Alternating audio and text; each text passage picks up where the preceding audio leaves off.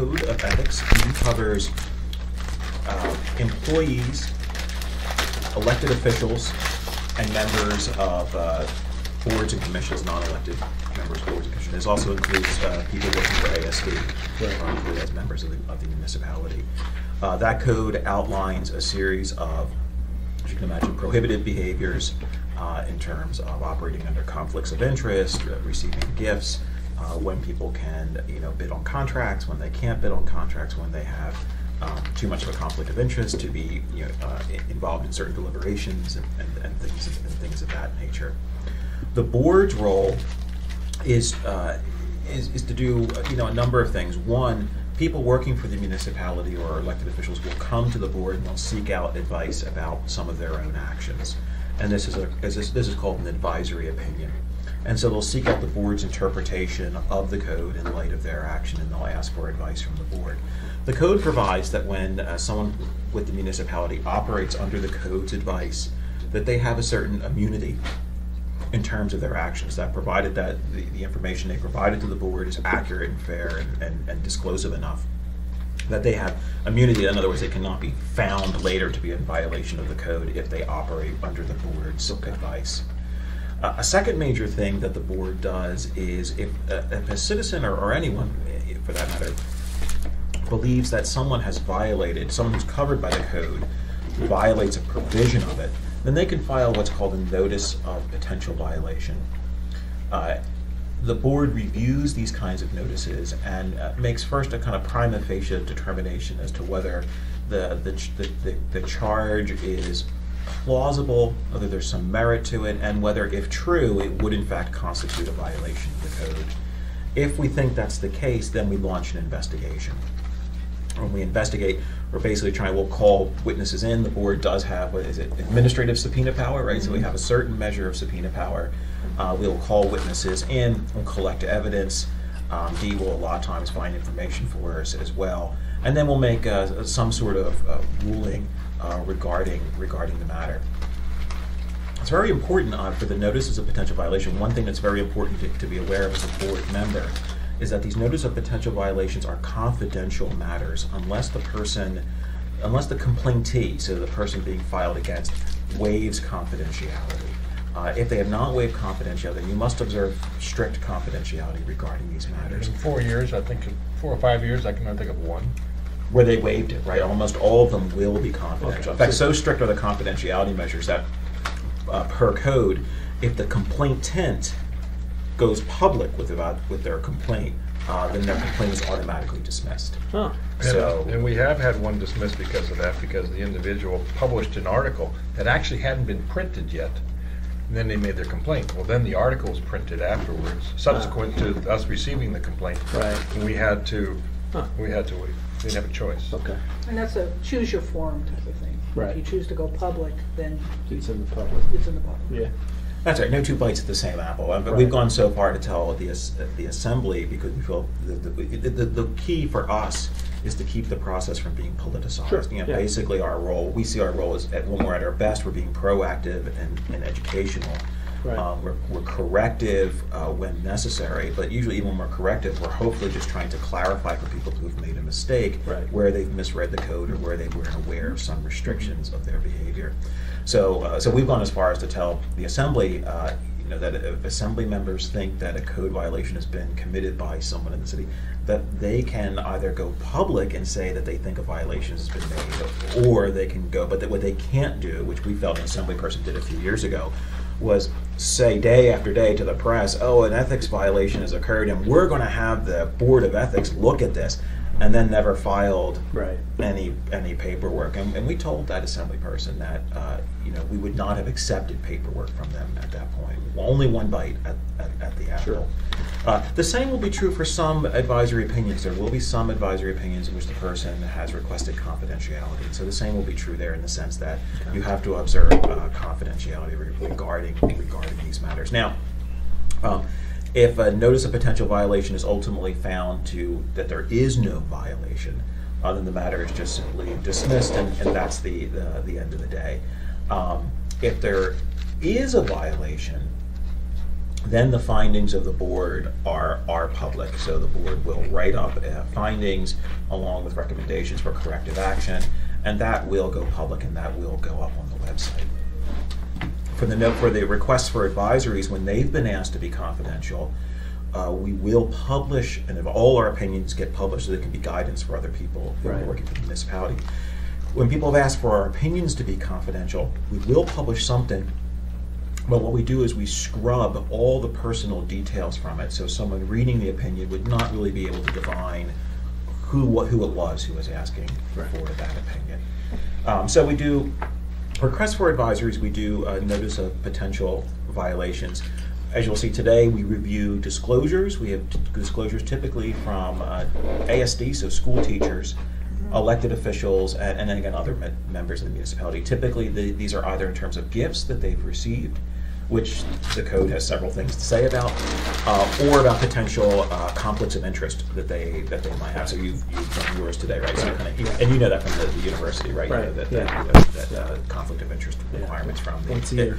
with the And update it the Executive necessary. Act, right? Yeah. It's the Executive Ethics Act. The blue form, right? Yeah, right. Yeah. Absolutely. So, and then I would say the last thing that we do is our educational function, and that is where we try to get ahead of certain issues, and we'll be exposed to one of these today. Try to get ahead of certain issues where we see that there's particular problems, and either inform the requisite members of the municipality or the public at large of these problems, and try to educate individuals about the nature of the code, the requirement of the code. To some degree, this often requires explaining to people the nature of professional ethics, and as you know, you probably encounter, right?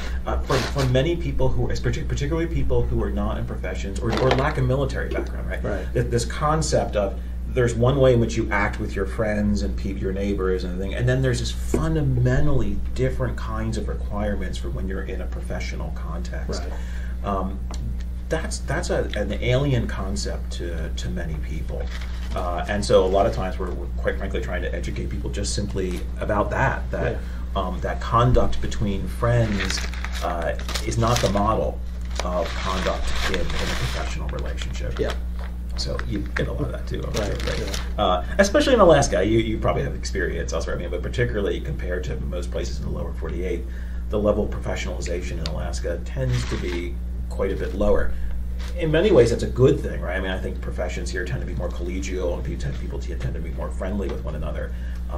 The downside is at times the level of attention, particularly to appearances of impropriety, appearances of conflict, is not really where it needs to be. Right. So I'd say that's what we do. One of the things as I find it sometimes difficult.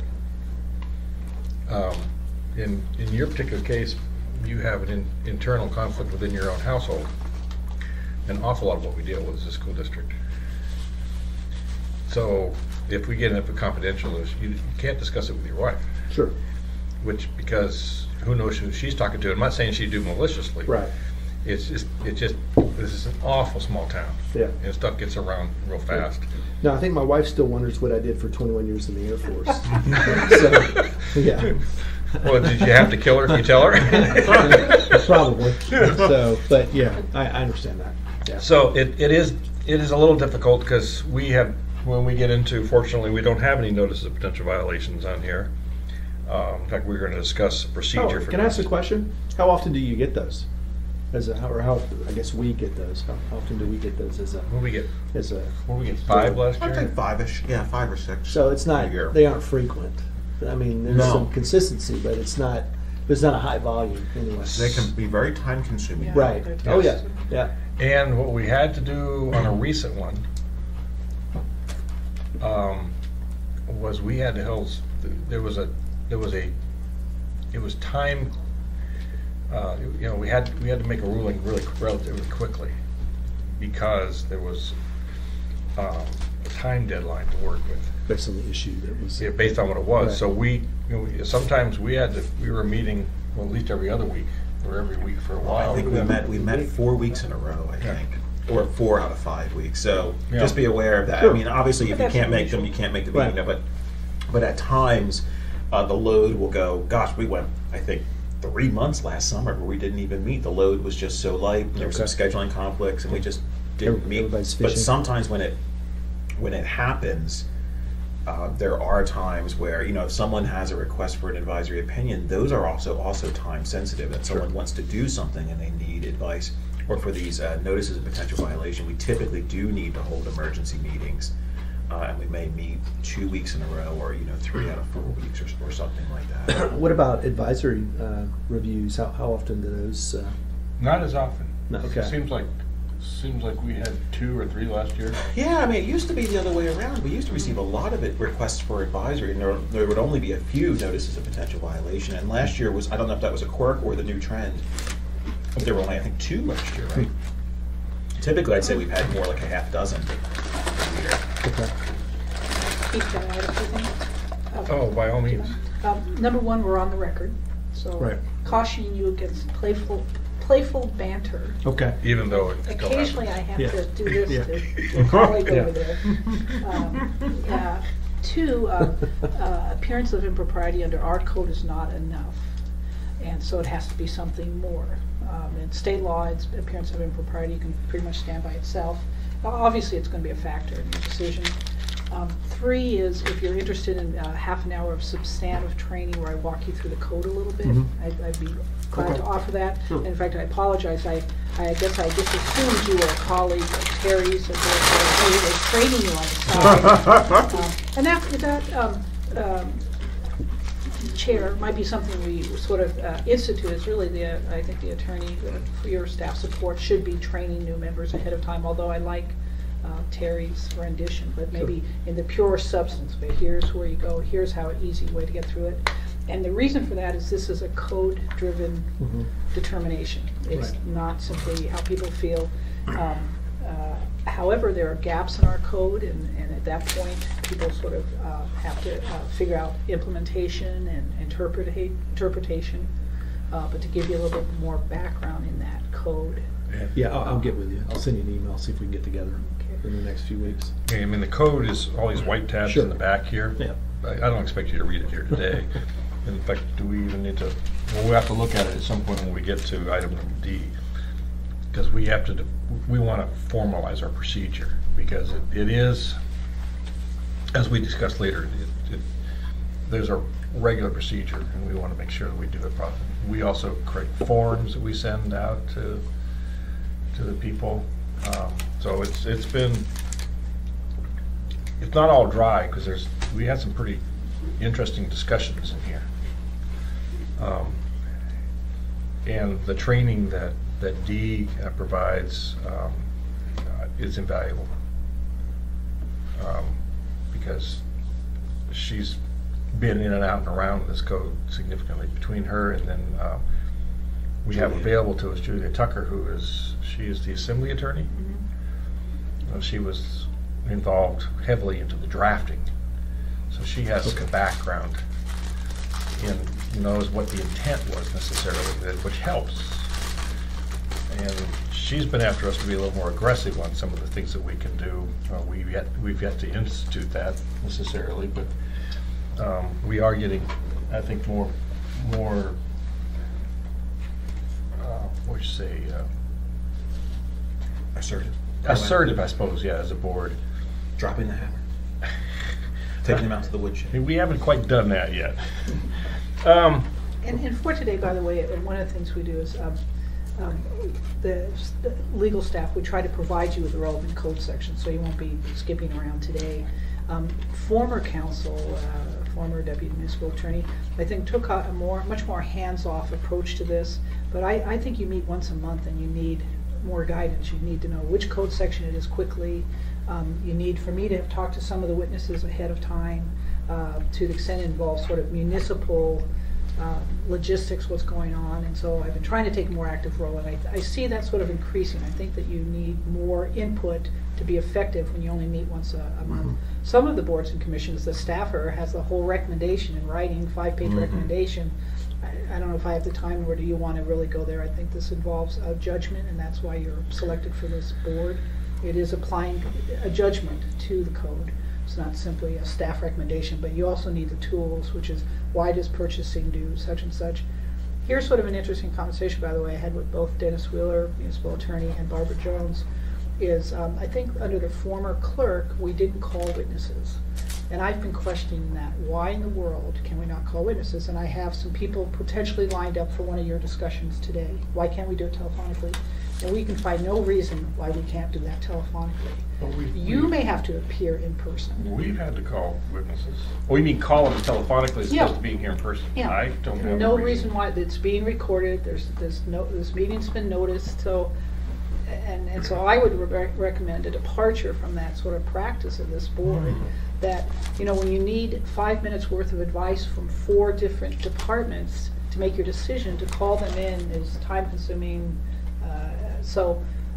Anyway, because I have some people that are, one person in particular who may be available, sort of standing by, I thought I'd broach that subject with you. And again, talked municipal attorney and the clerk's office, and none of us can find a reason why that practice was taken in the past. And you'd be much more effective. It all depends on, you know, who the chairman was and what was going on, what the staff person. Yeah. I mean, we do kind of, we rely a lot on case law. What did they do in the past? Not that we can't break, but we have to have a good reason to break from the case. And but maybe the code changed. And we do have, speaking of code changes, we have several recommended, a list of things that we're working on that Dee is keeping. It's not quite ready for prime time, but there's one of the things that we're recommending that I can discuss is the city attorney's office and the clerk's office can bring notice of potential violations to us as well. Okay. So, and we're going to ask the assembly to add the ombudsman to that list. Some people don't want to bring this. It could be an issue with, you know, because we watch government officials or elected officials. There are elected officials out there. You'd be surprised who's elected. But people who run, as an example, can I use what type of? Sure. Okay. Road service agents. Road service. Well, Here. the people, you know, in the road service areas, those people elect their members of that group, of the board, and then they help decide who the contract is. So we have, in the past, where the person doesn't want to bring it forward because they have to live next door to this person. Right.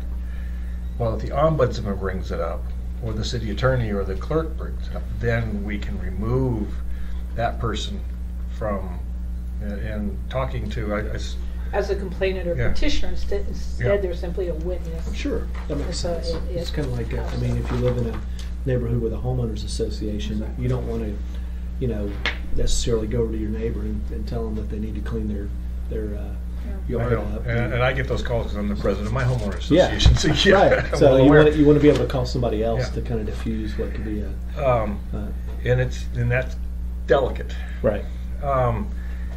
So, and I guess we do have to go over one notice of such violation here. And you asked me a question, that's 2013-3. So far we've had 3 brought to us. Is there anything else you want to include? Yeah, you know, I was just thinking about, so in terms of you are now subject to this code. Right. As a member, unelected, appointed member of a board. So you might want to review that section of the code. As I recall, the biggest issue is that this means you may not participate in partisan municipal political activity. Say that again? You may not participate in partisan political Right. municipal It's activity. great because So you may don't have not- to go to fundraiser. Yeah, you can't. You may not can't contribute. donate You may not money, contribute yeah. to I candidates. guess you could go, but you can't. I don't even attend because Yeah. that gives the appearance. No, I remember reading that part when I was reviewing it. Did you see So, that? Yeah, that's probably in terms of your own personal Yeah. behavior. I think that's the biggest. I think that's the biggest one. You know, and one, not talking to your wife about the confidential matters, Right. but Now, I found- if she wants to contribute By all means. or put a sign in the yard, yeah, okay. My Well, homeowner the sign in the yard. I don't. My homeowner association, you couldn't put a sign in the yard. We almost never do because our political viewpoints are not They're divergent. they're divergent. Yeah. So our house is normally off limits for any of that anyway. So, Yeah, that one's So- tricky because we're a community property state, right? And Yeah. so, so I would recommend against Yeah. that, but. I've actually. But and again, you know, it's the my matter as someone who actually does work in professional ethics is I do like us, at least as a matter of prudence, to kind of push into those concern about appearances too. That I don't want to be a board member on the board of ethics and have my wife have a big, vote for so and so sign on Right. my front yard, right? And then the so and so's opponent has something that comes about, Yeah. I've just tried to stay, again, I think, it's particularly when you're talking about a matter of a public board or commission, Sure. the appearances, because, you're asking for public trust, right? You're asking that the public trusts us to, by and large, be impartial Right. in how we do this. That doesn't mean you're, however, immune from the statewide political races. So That's right. You can't use that as an State- excuse No, not I to saw get it was Federal, specifically. that's right, it's just municipal. I wish it was. Yeah. Yeah, and I think another thing you're gonna find here, that about 2/3 of our paperwork involves school district. Interesting. I wouldn't have thought. I wouldn't have thought that. But, I would say, wouldn't you say about 2/3 of it? Yeah, so, Oh, I mean, it's wow. gonna affect you because of your Yeah, life, sure. a little bit more than it does Right. the rest of us. yeah. Interesting enough, I think that's true, we get all this paperwork from the school district, but the system itself, I'll tell you, has a huge impact on the employees in terms of Yeah. disclosures of financial interests, that employees are thinking about that now, or conflicts, that it's got every employee now going up the line. It's really a very effective, just so you all know, within that sphere, the employees being concerned about their spouses who have a contract with the city, or that really has been, an impression has been made. I think the school But- district, but go ahead. I've got a solution to a lot of these, and that, the one, like I've said, most, well, I think most, if not all, teachers believe that they can accept any type of gift. If it's over $50, they have to fill out paperwork. But if we made a ruling or something to the effect that anything over $50 has to have prior ethics board approval. And I think that would stop a lot of it. That will come up a little later because I have a discussion about that. Yeah. So, okay. And I'll discuss it when we get to that, but yeah, that's interesting. You brought that up. Was there anything else before we move on? I do think that's it. I mean, again, I deal go through with the code, and it's valuable because the code is very much a product by committee, and Right. so there's and because it was a product of a political committee. I'm going to be honest with you, there's one, it's laid out, and we've already had problems with it, because it deals with different segments of the municipality at different points, but some of those people fall into 2 or 3 categories. Sometimes we have very strange overlaps, or a lack of overlap, or an implied overlap.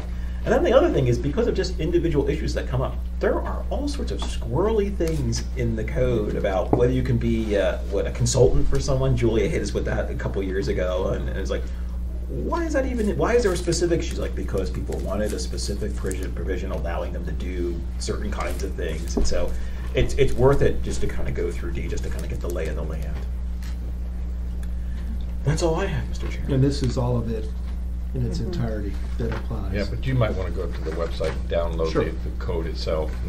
Oh, is that not what's in here? This is just. So that's all those white tabs are the code, but Okay. we generally, and I'm not saying you can't take that book with you, but we generally leave it so Lisa can bring it back to us. Oh, this doesn't go with me.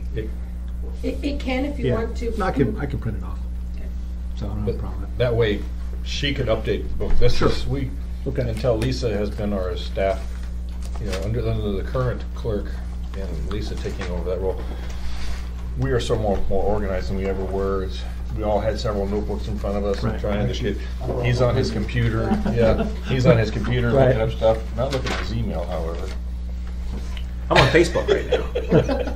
No, okay, you say you are. Hey, Steve, what I will at some point provide you, and I think that I don't think this is in this notebook. I have one of those. Well- I'll give it to you. Well, Dee, how about if, when I meet with you, can you give me what I need? Yeah, I just think it's. Can we do that? Yep. Okay, so I'll set up a meeting for you I next have a couple weeks. small one, I'll give it to you. And you Okay. don't That's use- okay, that's okay. I Yeah. just, I think that's really helpful for Yeah. people to quickly find where they need Right. to be. No, and I will say, from my military background and having authority under the Uniform Code of Military Justice, we relied heavily on the Judge Advocate's office to make sure that we were interpreting or following it in a correct way. And sometimes I didn't agree with the Judge Advocate, and I thought that they ought to be a little more on the risk side of going after somebody than not. But I understand Well, completely. and here you have the vote. Yeah. So, Yeah, you are the Purely judge advisory. Yeah, right. Here, the panel of 5 judge advocates. Right. Anything No, you'll be else? fine, yeah, because I thought what's his face was real good. Who was our last Air Force guy? Oh, you had another military person on as well? Yeah. Before me. Burgess no, was no, military. Burgess, But he was served on Homeland Security. But I think he was Air Force before that. He may have been. Yeah, and he was all all Yeah. over because military got precisely the same. He was actually professionalization of that- behavior. Well, and for the was- most part, if you're in the military, you're apolitical. I mean, you don't really care too much about, at least, in a professional setting. Well, it makes it interesting So- because if you're active in the community at all, you'll see a lot of these people Uh-huh. that we're actually ruling on Right. socially. Mhm. So if I see the mayor, I can't talk to him about damn near anything. I can't talk to him anything what happens in this room. And I just don't even bring it up. Well, great. That'll help give you some guidelines, and then read and read and read. Sure. But it starts to make sense when he was talking about the mayor is one that is included in several different spots. Right. And where it looks like you've got it nailed down on one section, you go to another section, and it kind of opens it up a little bit. And we've had a lot of discussion about individuals who are caught in more than one spot. So it's. Do we have any appearance requests? Is that the people you want to talk to us, or are we gonna wait until, is that under notice of potential violation? Yes, it's under the Okay. violation. Any special orders or executive session this time? We may have to go into executive session when we get into the notice of potential violation.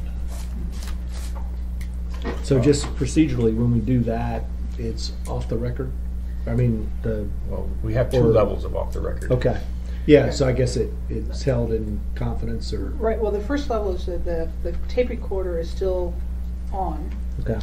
and, and that's when we're sort of, I think, doing factual exploration, and the second level is, it's not on, and that's when we're doing deliberations. Okay. I think this board sort of tends to move into that second level pretty quickly, because you have to, the names are gonna be disclosed. Right. There's a bunker underneath the hall that we can. Yeah. We call it, super secret cone of silence. Yes. Okay. Then the shadow board of ethics takes over up here for public appearances. Yeah. So we have cardboard cutouts that look like Yeah. us, is that what it is? Okay. Oh, sorry, we're bantering. You can see how easy it is, Yeah. right? No names have been mentioned. But she will, Yeah. as she should, Yeah. keep us from disclosing. It is sometimes difficult to discuss things and make sure that you're very careful. If you hear us talking very carefully about any of the previous stuff, because it's been confidential, Sure. we can't discuss the names. I'll just make sure my wife doesn't listen to the recording, so she doesn't realize she's on the recording about that name that I did for 21 years. I don't know, she could actually, she'd have to do a freedom of information request to get to it, wouldn't she? No, Or you- could no, she just you- come in Right on and the listen? Go right on the website, yeah. Oh, really? Oh, I listened to a couple of your meetings before Oh, geez, I've never listened to Sure, it. yeah. I was here. You have to listen to the whole thing to capture the one comment, though, so I'm not worried about it. It was pretty early on. Yeah, it was, wasn't it? To unfinished business, A, teacher gifts. And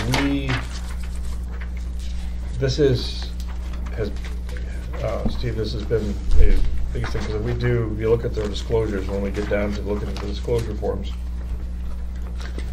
that probably has caused us more heartburn. And Ted, your recommendation, if you get that, well, the recommendation that was made to me yesterday, Pat Higgins, it's a school board member, and he's also a client. So he came in my office yesterday at 4:30, and he sat down and he asked me his question he had to ask to, and I said, you know, I'm looking around, okay, there's only 2 of us, so it's not officially a public meeting, right? So I talked to him, because we have to be careful. You know, it has to be, in the public meetings, if there's more than 2 of us, we can't discuss the stuff. Which is why we don't do email voting and things like that. And I spoke to him about the teacher gift issue, because he's a school board member. And he brought up some very interesting suggestions. He said, well, what if the principal approved it if it was over the $50?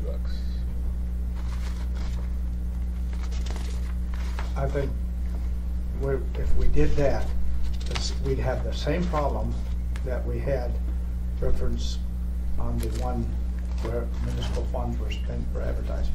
We'd have the same problem, because they thought they had one prior. You know Right. what I mean? Well, and that one, we'll get to that when we get to that. Is that even on here? You reported for all that stuff, but we'll bring that up. But that was just a suggestion he had. He knows we're going to be there at the June 7th meeting, and we're going to present the stuff.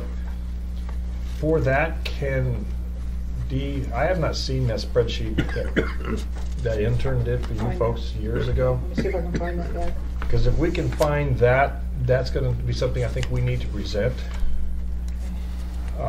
It shows that a very small percentage of the schools are reporting. We recognize that high schools typically aren't going to report. We recognize that junior high, elementary, because middle school is not, because it's the elementary kids that their parents tend to give the gifts. So you know, has been, because you've got a high school, you know, they've got 6, 7 teachers, and are you going to provide? But and maybe I'm totally wrong, but I don't think we've had some disclosures, some issues with coaches, but we've not had issues with teachers in the high schools that I recall. It's rare. Yeah. It's anything that's valued over $50. $50, and we now send them a letter. Is our letter in here? Under forms, is there filing? You know, I form? think the annual report's in there, Keith, and Yeah. as I recall, the letter was in the annual report. Yeah. It's the last page of the annual report under the annual report tab. And the new report's on top.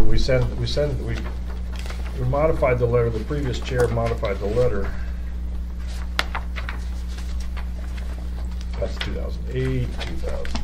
Yeah, the annual report would be a good thing to read too, because the annual report will give you up to Steve, speed. it's the first Oh, the first one. Last Okay. page, right Okay. there. All right. Yeah, it's page 12, the 11-12 annual report.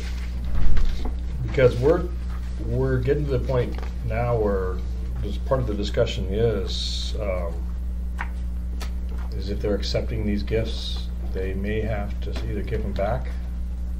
And we haven't actually specifically said that, where they have to provide. There's been some discussion with us that they may have to provide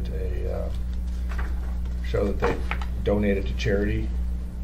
This is kind of where the discussion is headed. We haven't decided as a board actually how we're going to handle that.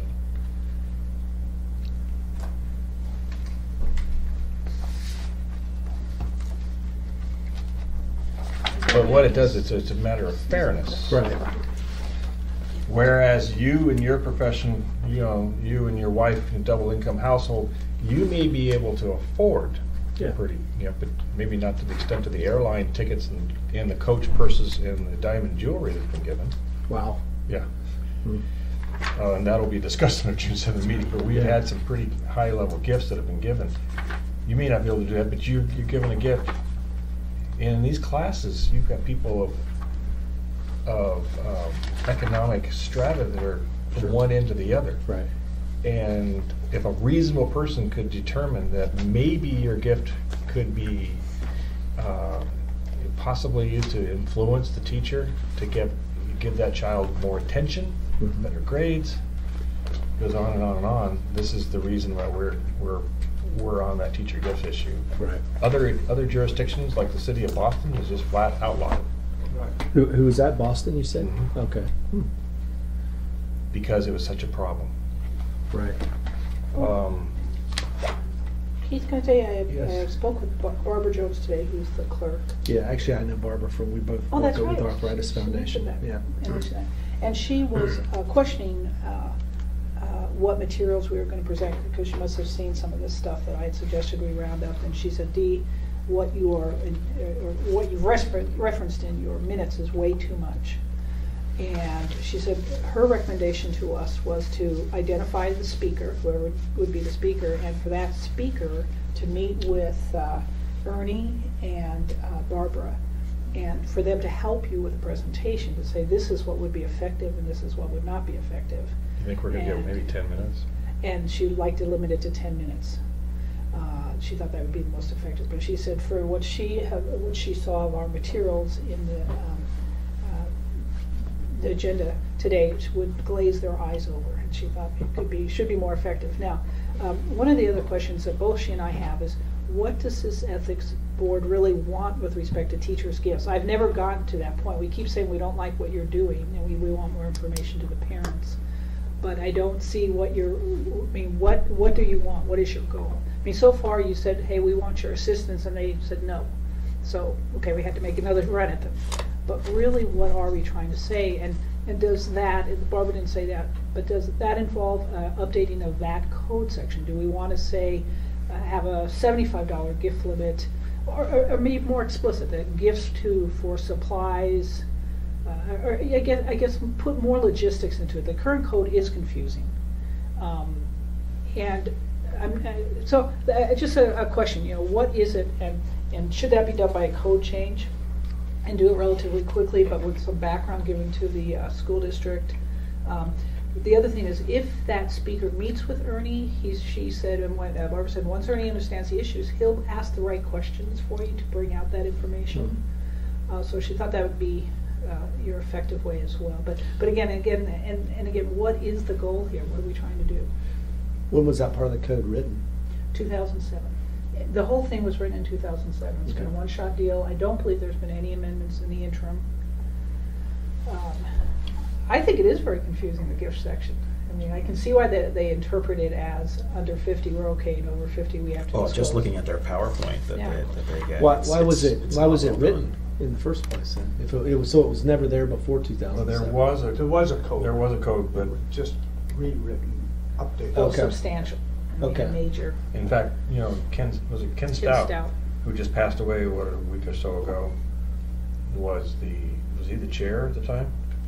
He was there. Well, he I was think an everybody assemblyman was at trying to least. avoid being the chair, so Yeah. I'm not sure.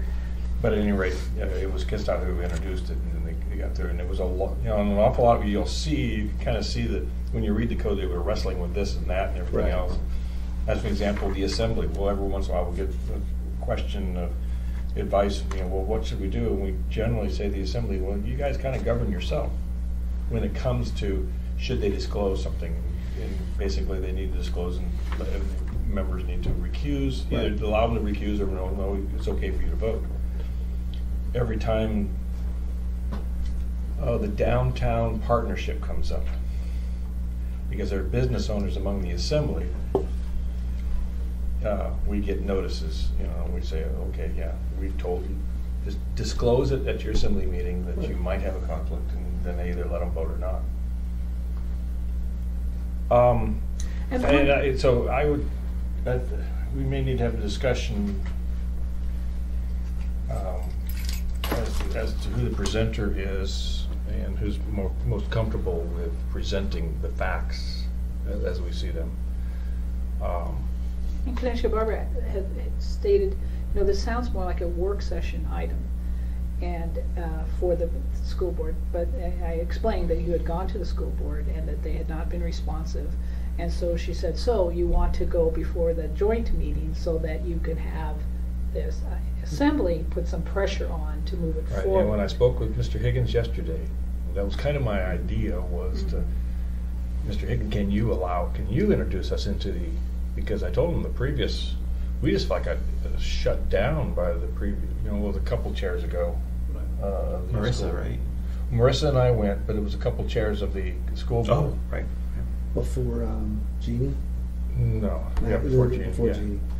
It was a gentleman, I don't remember his name, but we met with him over And then he gave me some background as to why the previous superintendent may not have been as, well, why it didn't go probably smoothly as we would have wanted it to go with the previous superintendent. So on record, I'm not really comfortable going much farther than that. So anyway, so we initially went to the school board and asked them to create a policy within the ASD that would cap the gifts at $50. And this was when? This was At least 4 years ago. at least 4 years, probably about 4 years ago, 4.5 years ago. It was shortly after I was on the board. Right.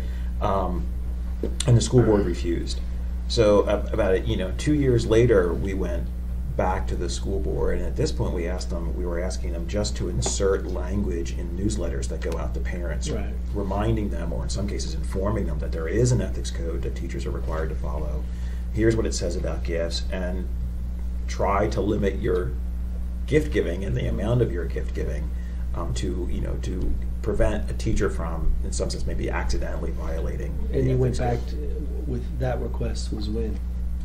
To That do was- just the language. Was that when Carol and Eric came here to? That was after they had come here. That was Okay. after they came here, and so But that still was. during her tenure.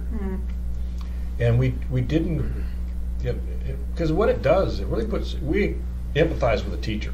Right. Teachers aren't, in my opinion, there's really no bad guys here, but we're Right. trying to actually help the teachers out. Teachers are put into a position of having to refuse a gift, Okay. which is uncomfortable for Right. them. I'm sure the majority, there may be some that just take it, oh goody, but for the most part, and in some other jurisdictions, not this one, I'm not alleging this happens here, but I think the reason, the article that I read about Boston said that there were teachers who were soliciting gifts. Wow. So that's one of the reasons they came through with a flat. Yeah. I'm not suggesting that happens in Anchorage, but it's open for that potentially to happen. So what Carol had said is and something funny happened. Carol had come here and we talked to her about this issue, and we had proposed this language. And then, without telling any of us, she brought it to a school board meeting. I or any one of us would have gone to present, but she did it without telling us. So I find out about this because I get a call from a news station saying, "Oh, this, the school board just made a ruling on this gift issue." And I'm like, "Really?" I talked to Carol, and Carol said that the school board refused even to insert this language into newsletters for parents. And Carol's view was that the school board felt that this board's view was casting teachers in the light as if they were politicians being bribed, and that these gifts were not bribes, and that in some sense it was sort of insulting to think that they were, and that therefore they were not going to pursue that issue anymore, except to remind teachers in their training that there is a code of ethics and that here's the language of that code. And Do they have to sign any sort of a disclosure statement when they're employed? I don't know. We don't see those disclosure statements if they do. Do you know? if No, they I do? don't know. We do with other elected officials. Yeah, elected. Sometimes. I mean, Elected or I think appointed. we do at the beginning of every year. I would imagine that they would. So. So if you ask I would, me what- I would just connect the two. I mean, you already have to sign a disclosure statement. This is just connecting, a requirement to the disclosure. So, in my view, Where it's come up is if every once in a while somebody will go through purchasing and they have to fill out disclosure form, right, and they'll say that they've got, like they got a spouse who worked as a teacher. right. And, I don't think we've ever refused one, but they've done the disclosure. Or they're a teacher. One particular case, and it's not confidential, so I can discuss it, this was the only person who works on air pistols in the whole state. And, the rifle teams all of them use him to work on. Okay, so we had to look at that and use that. We didn't put any onerous, but he has to disclose it every year now, right? That's right. So, yeah. Well, I I guess- wonder, I mean, if you look at the current school board, I think, the school board's changed dramatically since then. That's true. And we're now 2 superintendents removed from, Well, that's true too. so, there might be some benefit to bringing it back to the work Right, group and I versus. have to agree, I think Yeah. the timing is right, because you say Higgins got a hold of you, and, Yeah. Well, he came in, I got ahold of him. We sat Yeah. for 2 hours and talked Yeah. and I. about a whole lot of issues, not just this. I'm the president of Chugat Community Council, and I got a nice memo from Croft, Mhm. and stating, that he wants to meet with the community council, and they want to meet with the, community leaders, this sort of thing, to get a better relationship between the school board and there. So I Well, think you're right. because the Chickasaw River doesn't feel like they have any representation out there because it's at large. Yeah, and so I think you're right. I think it is basically a new school board, and maybe, timing is right to pursue that. Well,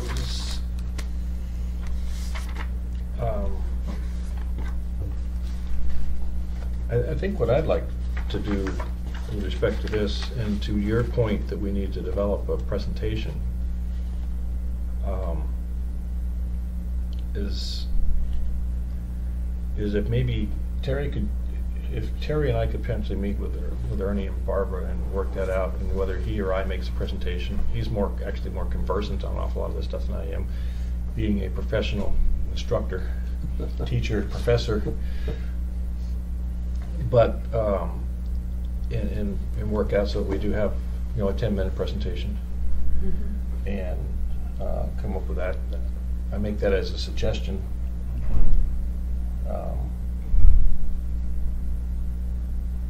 Does that work for you? And what do you hope to accomplish with this? Well, one, I want to bring the issue to both parties. We're meeting with the school board and Right. At a And- work session. at the work session. But what we want to accomplish, one is like pare down what our recommendation, our suggested. Okay, you intend, in 10 minutes, it doesn't give you a whole lot of time to do I a agree. question and answer. But if we want to just use this as an opportunity to say, hey, we have to redo this, and we have to make some changes, and we want your support, and we'll bring the changes to you. Rather than try to give them changes, you ain't gonna do it in 10 minutes. My gut feel, were you intending maybe to bring changes? I was intending, and I think we should agree on having a punchline saying, this is what you should do. That's what I was. Yeah, that's- because the laundry list that she has of changes, I didn't really know, I didn't think that was the appropriate time. Well, to do again, that. no. I Not for would. the gifts. My recommendation would be my recommendation would not be to change the code. I don't think the code, to be honest, the code's bad on this because if you look in the annual report on pages 9 to 11, there's an analysis of the code on this.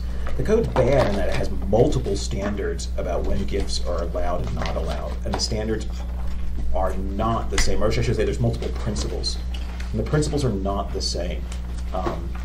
One of the principles I like, one of the principles I don't like so much. And I noticed that in their code training, they give principles, they give teachers the more lax of the two principles. The good principle, I think, is abstract, and that's the one that says that the nature and timing of the gift can't be such that it would lead a reasonable person to question their judgment. I think that's actually the appropriate standard. It's abstract and it requires interpretation, but I actually think it's a pretty good standard. For me, as a reasonable person, I think this is the way this board's been thinking now through a couple of iterations of the board now, is that a teacher getting a $50 plus gift a week before grades are due, that leads me to wonder about the judgment of that teacher. It doesn't now, was it intended to be a bribe, which is what was it intended to influence the teacher? That's the other standard. I don't know if it was intended to influence or not. I don't even know how you use that standard, to be perfectly honest. But if you ask me as a reasonable person, if you get that kind of gift, I can't imagine. I would not accept a gift from a student, regardless of value, before grades were submitted. And I certainly would never accept a gift from a student over $50. I'd be very uncomfortable with that. Well, Terry, can I interrupt you here, because Yeah. this is an important issue to you, and I thought sort of a way that might be to approach this with Ernie, when if the two of you end up doing that, is you identify the problem, and the problem would be your types of gifts, the size, the timing of the gifts, and disclosure. I mean, 3 simple things. Here's the problem, because they may not be aware of the problem. Many people are shocked when they hear about $1,000 gifts, and the fact that a $50 gift on the eve of grades is problematic. And then possible solutions, and you could go right through them. Possible information to teachers, or restrictions on teachers, information to parents, possible code changes, and then you say, and ask for their input, get their reaction. So all you've done is you've identified the problem, you've put out a couple solutions, and then get their input. Now they're open, I think, to the next move, when they all or you all make that decision as to what that solution might be. So I'm not sure it needs to be quite as elaborate, and maybe I've walked you down the wrong path for saying what do you really want to accomplish. But identify the problem, suggest some potential solutions, and then get their input. And again, Ernie's going to help you along in this. Most of them don't realize it's a problem, I'm sure. Well, in fact, that was school board member Higgins. He says, are you guys creating a problem where there isn't one? And then he brings up to me, there was a Spanish immersion teacher, don't know the name, who is somebody apparently is paying for this teacher to go along with a group of students to Costa Rica. Right. Well, we haven't seen the disclosure yet, if we see one. I mean, I know it happened, so I could do some research to find out who the teacher is so we could watch for a disclosure form.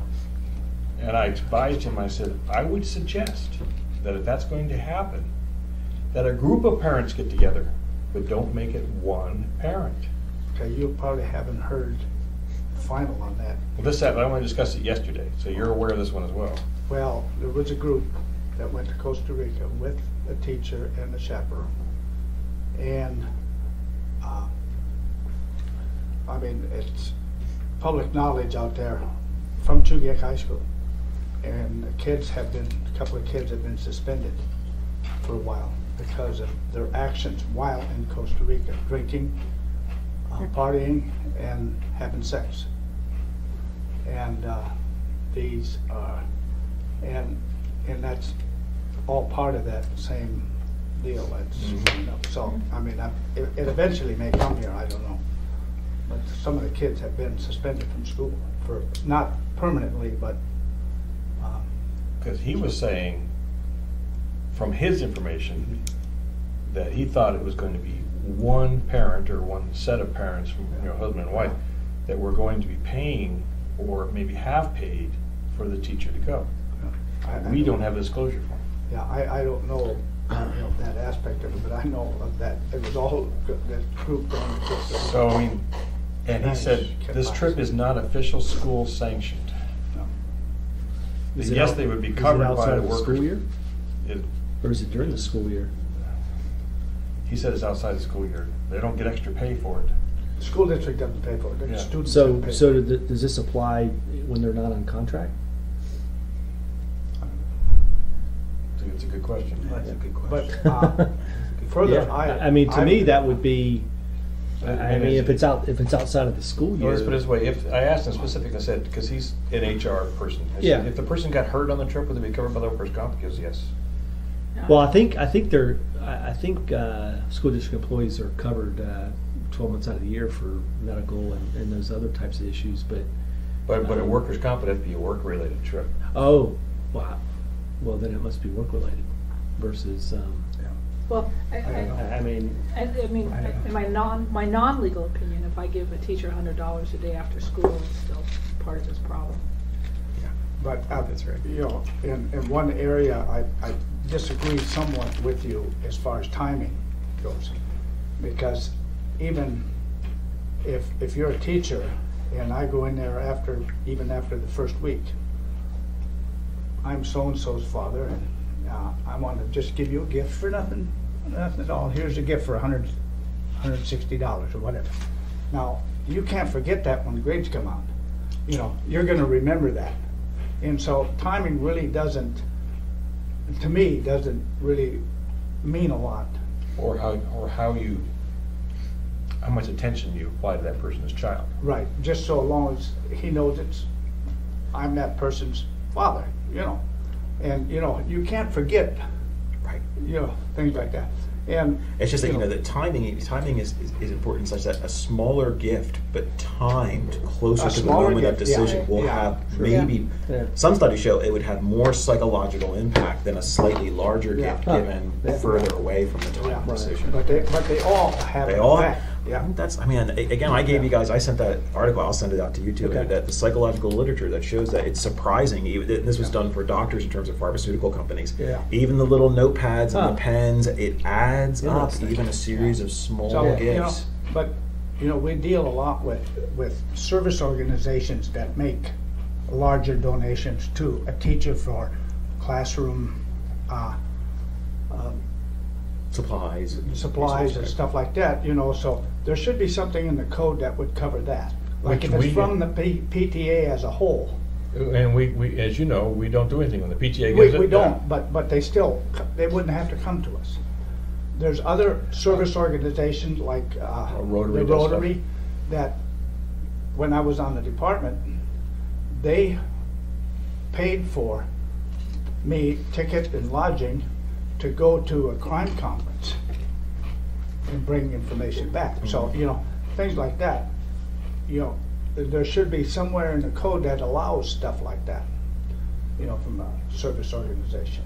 So, and if we're gonna make some changes, let's make changes, you know, so we do it all at once, rather than piecemeal. You know, and if we can get the assembly on board and the school board on board, you know, now's the time to do it. But you ain't gonna do it in 10 minutes. Yeah. But maybe think about changes after you've gotten their input at this meeting. Yeah. Because I think you can Yeah. identify the problem relatively quickly Right. and some ideas for solutions and then have Right. their input. And then- I think it's a Our great because our idea. focus on this meeting, we're not gonna go off onto advertising, you know, No. or any of those other things that we Right, have. Our focus is just on the gifts, as I understand. So we can stick on with one particular issue, is why we got the school district there. I mean, we do have some information about, you know, that's been provided to us about whether or not to get advertised or not, but that's a whole different issue. Right. Our focus is just on the school and the gifts. They might be more receptive to the delegating it down to the principal level. I think you mentioned that, Dee. I don't know who. No, that was actually, it was, Higgins suggested that the person get permission from the principal to accept anything larger than $50. Okay, and if we rule against them, who's guilty, the principal or the victim? Well, we Or the wouldn't, you're saying we receiver? wouldn't get it. It would stop at the principal. His concept would. Well, I haven't worked it in my mind out Yeah. exactly how the whole thing would work. Yeah. But if the principal signs off on the disclosure form saying, Right. I approve, Sure. but I think I mean, it does, because if we ask to get permission from every single time and we meet once a month, Yeah. I'm thinking that the timeliness of that would make it very difficult. Well, I think it would stop 99% of them. You know, for Or push instance. it underground.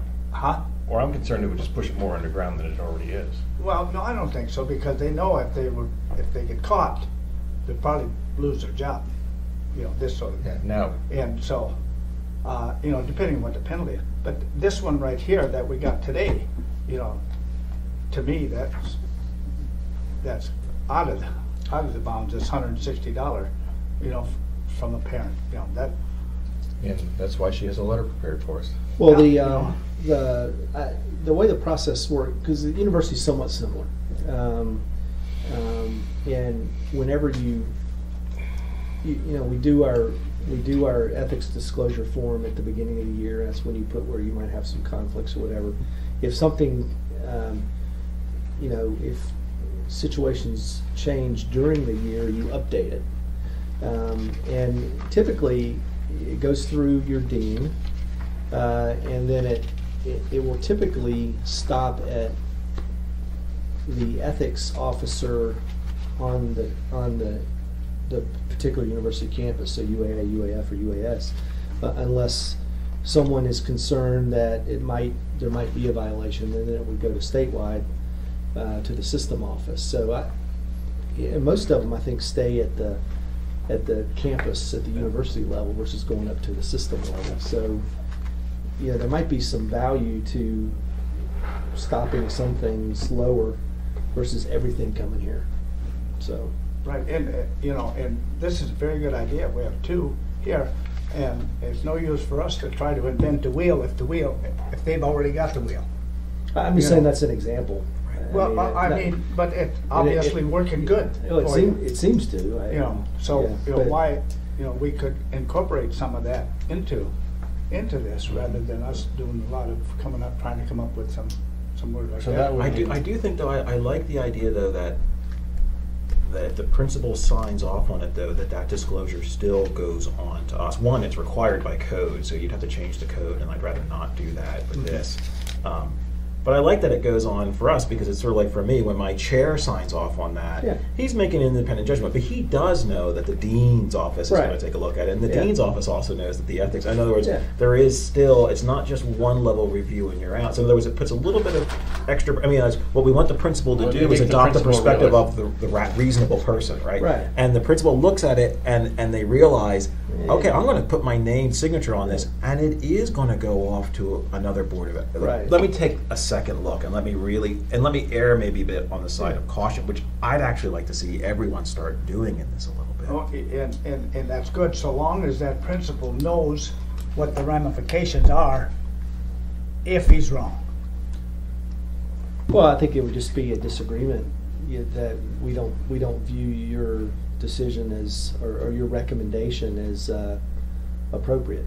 So my assumption is within the university system that a dean might approve something, and it might get to a level above that where they say, no, you didn't take this into account, and the person really can't do that and still be employed. Well, and I don't mean that, but maybe a letter from the Board of Ethics that we feel wrong that you didn't take whatever into consideration, this sort of thing, and he gets a letter from the ethics board, and he'll think twice next time. Oh yeah, well I think that's right. I mean, we would. In other words, let's suppose we get one that principal signed off with, and for us it's still beyond the pale. He gets a letter saying, look, here's where we think you kind of went wrong in your evaluation. The teacher still gets the letter that we're sending right now. Oh, definitely. And it still would be the case, and I think this would have to be made clear to everyone if we did it, that if someone were to file a notice of potential violation against that teacher for having broken the code, violated the code with rather give that teacher might. Now, in your history, has anybody ever done that against a teacher? We've had against coaches, but not teachers. Yeah, we had the one about the code, but not teachers. And if I can make a suggestion, that idea might be one of the solutions that you suggest at the school board. And the reason I say that is I've worked recently with the school board administration, and I'm not sure there's a total faith and confidence that principals will comply with timely paperwork in other settings. Right. So that concerns me there. Right. They're very independent. There's 127 of them. Yeah. Now this is what she's saying would really tie into what I said to start with, that the teacher needs to get prior approval from the principal, which she could do, she or he or whatever could do immediately. Say, I've got this parent that wants to give me this here, and here I need the principal. It's over $50, so you need approval. And they could get it right then. It wouldn't. But Ted, that solution assumes principal compliance with this whole system. Well, and you may find that the school board don't have that kind of confidence in timely submission of paperwork. Then maybe by we the need new principals. I was going to say that might be a different issue. Well, no, but I'm just That's not an issue saying we this can is a solve. solution that you see as workable. Yeah, they say and it's your just- school, they may not even say something in public, but they may say, no, that's It's not a going to be in effect. non-solution. Well, this So you was- should offer. Right. My suggestion is you offer some suggestions. This was actually, but this suggestion did come from a school board member who Yeah. at least would be able to speak to it Yeah. at the school board meeting. Well, and I think it's a great suggestion to throw into our list of possible solutions. And I like this idea. We kind of go in. Here's the problem. Maybe you're aware. Maybe you're not. We can maybe come up with. We can give them copies of like the ADN articles that have been on this issue. Say, look, this has been floating around in the public. This has been a problem. Here's the way the board's been having this problem. Here's some proposed solutions. We could do this. We could do this. And we said, and we even have a solution. Proposal from I don't know board that, member but Higgins. and until I say- got his approval to say that, I don't think I would. We'd have to get his approval, so, in other words, but show, like, look, we're open, you got suggestions, we're open, we don't have a definitive solution that we've settled on, we're looking for feedback, here are several possible solutions, and I think that's right, and then sort of invite them to be a part of the solution. And again, the board's changed enough that maybe this board will see the matter differently. So how do we move forward in terms of setting up the meeting, Lisa? What do you think? Can you do that with Barbara? Actually, Barbara is coordinating it, and yes, I can go, Okay, so. Because we've already had the a clerk's discussion, office too, will about it. take care of setting up a meeting with Keith and Terry. I see the reference to the requiring to fill the form out. Is there any code about how a decision is made on forms that are submitted? Or is that kind of just left up arbitrarily to the board when the forms come in? Well, you have the two principles that are laid out on page 9. Are you looking at the annual report? Well, I'm looking at the actual code. So if you look at, so you've got the two principles. The one that I like is 025, Paragraph 020, I'm sorry, 020A8.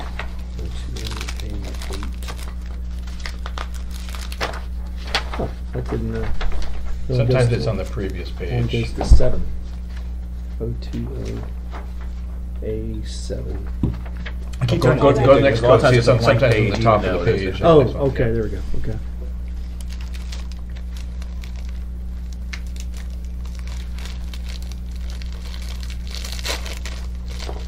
Okay.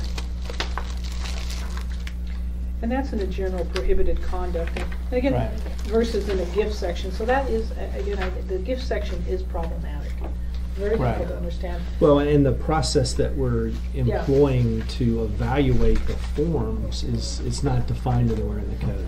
And Steve, I thought what was helpful was Assembly Council Julia Tucker's bullet point, and that's in here somewhere. Do you know what that is, Lisa? It's in the minutes. It's in the minutes from Well, the, you know what, it's actually right in this section that we're on at the very end. We're in the teacher gifts, which begins with this page called Human Resources. Okay. And the very last, it's like this thickness because it's that handbook and everything. Right. And then there's an email from Julia with a draft note. Okay. And it's gonna come right It's before okay, I'm the finding the peach whole lot. color Right before the sheet. peach color? Yes. Okay. see, you can help me find these. Yeah, I that's seem right. to be impaired on the. And it Okay. says draft across it. Yours does, mine doesn't. There's your note here, and then there's notes So- about this Okay. meeting. From Julia? There's no- Yeah, but The it email? looks like this. Notes from Oh, right here. There. Okay. So. But can I suggest, we probably need to move forward. Oh, That was the next thing I Okay, needed to yeah, do. okay. We haven't been able to understand this in 4 Okay. years. We're not going to understand it in the next 10 minutes? No. Okay. You'll just be able to add more confusion once you Right. read that. That's right, that's right. And Steve may wanna you may wanna just take this whole chunk home with you of these. Just take I'll take the current meeting packet? Yeah, because it's not gonna okay. impede me from Okay. reading it. All right. The nice thing about it is, when she's available and she doesn't run off on her trips like she does occasionally, Yeah. we generally get these things 3-4 days in advance so you can study them before you Okay. come in. Okay. Although there has been time when they bring one, a notice of potential violation, the day of the meeting, which is the next thing, notice of potential violation 2013-3. Okay. Which is your peak sheet. Okay. I'm gonna figure out a little tabby system up here, I think. Easy to color sheet. And since this is a confidential